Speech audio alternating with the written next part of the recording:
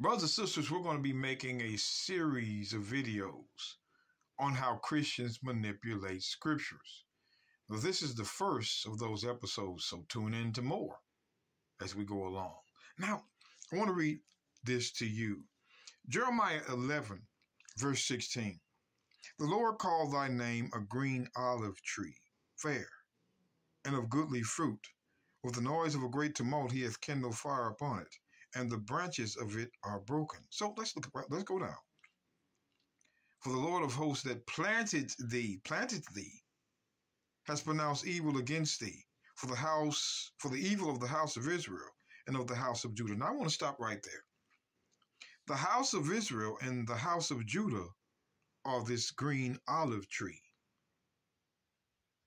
The olive tree is the house of Israel and Judah. I want you to pay attention to that now. The olive tree does not involve other nations. The olive tree, the green olive tree, was the house of Israel and the house of Judah. That's the first thing you need to know. Now, what I want to do now is I want to go back to the book of Romans, chapter 11, verse 17. Romans 11, verse 17. And if some of the branches be broken off, what branches? Israel. I want you to pay attention. And thou being a wild olive tree. And thou being a wild olive tree.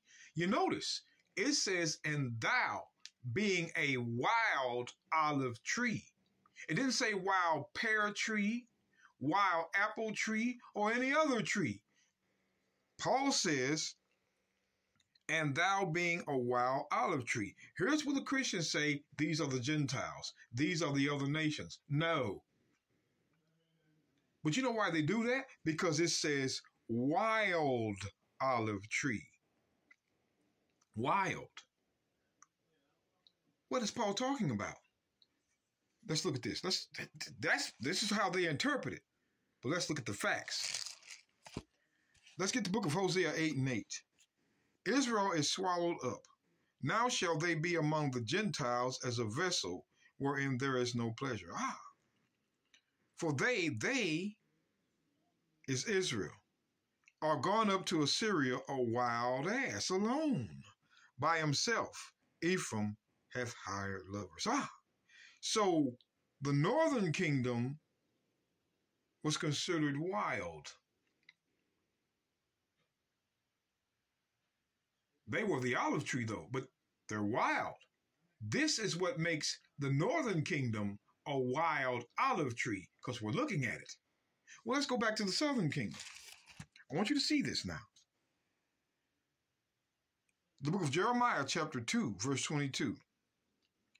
Though thou wash thee with nitre, and take thee much soap, yet thine iniquity. The iniquity.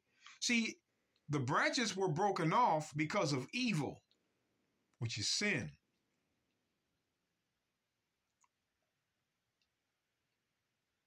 Pay attention now. For though thou wash thee with nitre, and take thee much soap, yet thine iniquity, which is sin, is marked before me, saith the Lord. How canst thou say, I am not polluted? I have not gone after Balaam. See thy way in the valley. Know that thou hast done. Thou art a swift dromedary transversing her ways. A wild ass. So the southern kingdom in their transgressions became wild. But they're still part of the olive tree. Just because it says wild does not mean it's talking about other nations. The wild is because Israel and Judah together as two different kingdoms became wild. But let's go back and see what Israel and Judah was called. Jeremiah 11, verse 16. The Lord called thy name a green olive tree. Green olive tree. Let's drop down. For the Lord of hosts that planted thee, the olive tree, has pronounced evil against thee for the evil, which is the sin of the house of Israel and of the house of Judah. So the house of Israel and Judah were the olive tree. All nations were never the olive tree. Never. So when we go back to Romans, I want you to pay attention. Romans chapter 11, verse 17. And if some of the branches be broken off, we already seen who was broken off. And thou, now this and thou, being a wild olive tree, who is Paul writing to? Remember, the letter says Romans. But let's go back. See, this is what we like. If he's writing to all sorts of Romans, Romans chapter 2, verse 17. Behold, thou art called a Jew, and restest in the law, and makest thy boast of God. Wait a minute now. We're going to come back here. We're going to come back here, brothers and sisters. Let me mark this. Let's go to the book of John. Let's go to the book of John, chapter 18, verse 34. The Messiah answered him, sayest thou this thing of thyself, or did others tell it thee of me? Watch this. Pilate, who was a Roman, answered, am I a Jew? Thine own nation and the chief priests have delivered thee unto me. What hast thou done? So Romans wasn't going around calling themselves Jews. They weren't. A Jew was a Jew. This Roman Pilate says, thine own nation, which means Romans, white people, were not the Jews. That's what that's saying. But I want you to pay attention. Let's go back. Romans 2:17. Behold, thou art called a Jew, and restest in the law, and makest thy boast of God. Thou art called a Jew. Why again? Acts 18, verse 2. And found a certain Jew named Aquila, born in Pontus, lately come from Italy, with his wife Priscilla, because that Claudius had commanded all Jews to depart from Rome. So there were Jews in Rome. And if we go back to Acts 22:3, I am verily a man which am a Jew born in Tarsus, a city in Cilicia. So, Paul was a Jew born in Rome. And what did he call himself? Acts 22:25. As they bound him with thongs, Paul said unto the centurion that stood by, is it lawful for you to scourge a man that is Roman and uncondemned? Paul was a Roman because he was born in Rome, so he was a citizen. Watch this. When the centurion heard that, he went and told the chief captain, saying, take heed what thou doest, for this man is a Roman.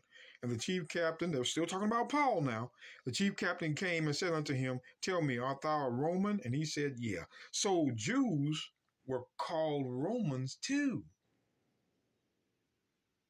because they were born there. They were in Rome.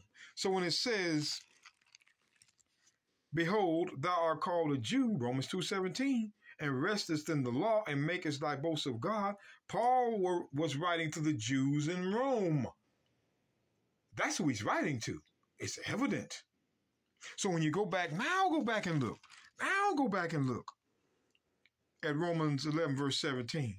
And if some of the branches be broken off, and thou, you Jews, being a wild olive tree, were grafted in among them. See, this is how you break that down. There were wild Judeans, wild Israelites, northern and southern kingdom, because of sin. And Paul was saying a scenario. Pay attention to the scenario. And if some of the branches be broken off, and thou being a wild olive tree, still an olive tree, not an apple tree, not a pear tree, were grafted in among them, and with them partakest of the root and the fatness of the olive tree.